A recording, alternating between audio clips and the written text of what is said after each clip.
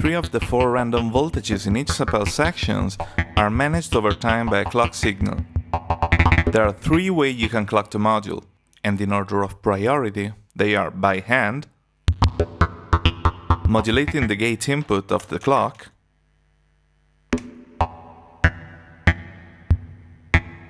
using an external clock,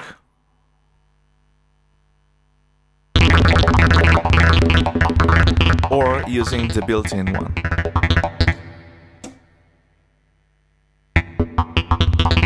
The button works as a normal sample and hold. When a button is pressed, it samples the voltage and keeps it held until it's released. Due to the fact that it has the higher priority, you can also use it to momentarily pause your clock. The gate input modulation is available when the switch of the jack socket on the right of the clock speed pot points to the left. This means that the modulation applied is forwarded to the button.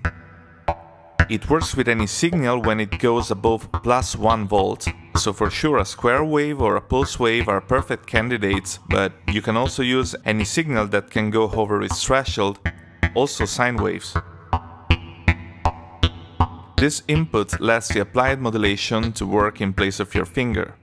So for example, you can apply also a very low frequency gate signal to activate and deactivate the clock.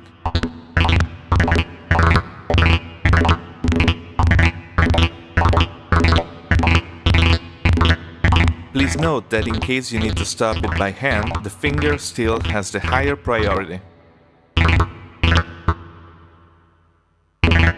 Then we can also apply an external clock for sure. This one is the dedicated input, marked with an arrow inside a square. Please note that as soon as the cable is connected, the built-in clock is completely bypassed, so you can also use a dummy cable to switch off the clock in case you don't want to use the button. The last way to clock the random voltages is using the internal clock. The only control you need is its frequency, which increases when turning it clockwise and goes roughly from 0.1 to 60 Hz. You can also apply an external CV to modulate the clock speed. Use the same socket on the right of the clock speed, but this time turn the switch to the right. This means that the modulation applied is forwarded to the clock frequency instead of the button. The clock then goes to the quantized random voltages and to the random sample and hold. Then, the signal also goes to the clock output, which is this one on the center right of the module. The SAPEL also features 2 circuits for random clock generation, 2 for each section. These are accessible via the socket on the left of the normal clock output. The switch connected lets you choose between these 2 circuits. If it's up, it means that it's working in additive or modem mode. In this mode, it outputs all the clock generated in addition to other random clocks, which time density depends on the global rate of change of the fluctuating random voltage. You'll notice that as soon as we increase its value, its density increases too, still being random.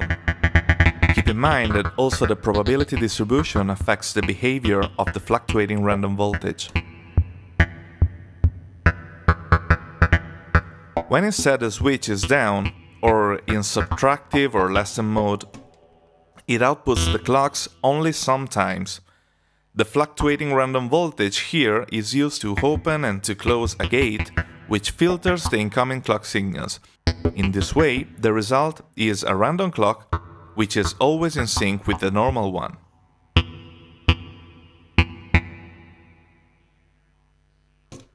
Have a look to our Vimeo channel to stay updated with new demos, tutorials and new products.